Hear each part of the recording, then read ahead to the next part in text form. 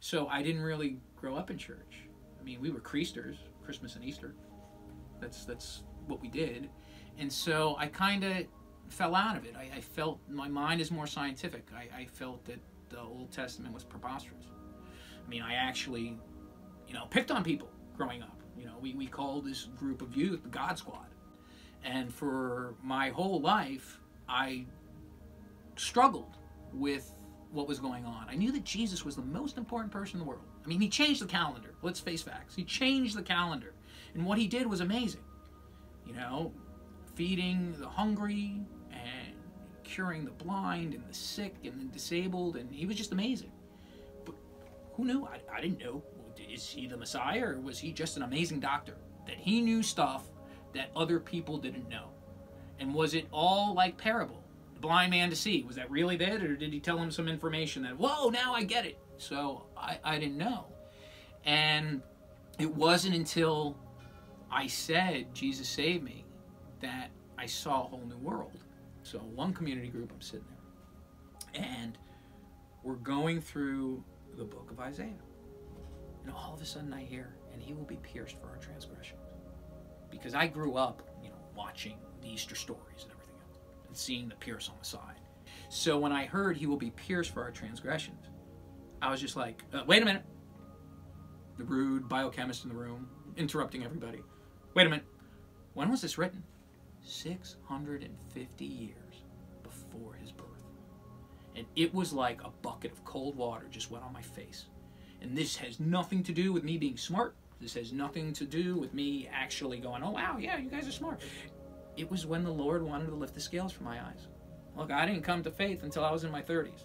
So I had a life that was steamed in what wasn't really Christian principles. But now, knowing what I know, and it isn't all parables, and it all leads to him, I feel confident that I can be a steward of my boys. And that I've given them over at Gorman to grow, and that it's like I'm giving them to him. Because he is their father.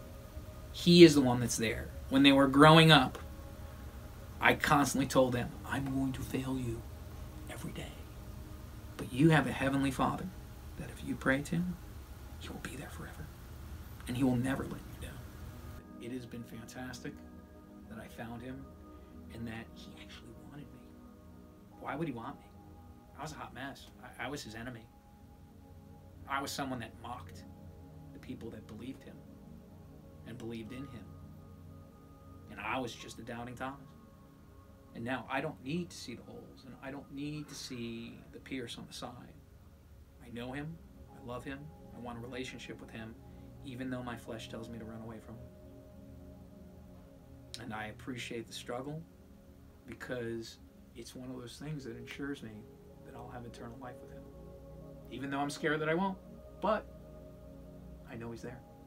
He will knock down every door. He will move every mountain. Just for me. And who does that? Who leaves heaven? Who takes the most brutal death imaginable for people that never loved him? I could never do that.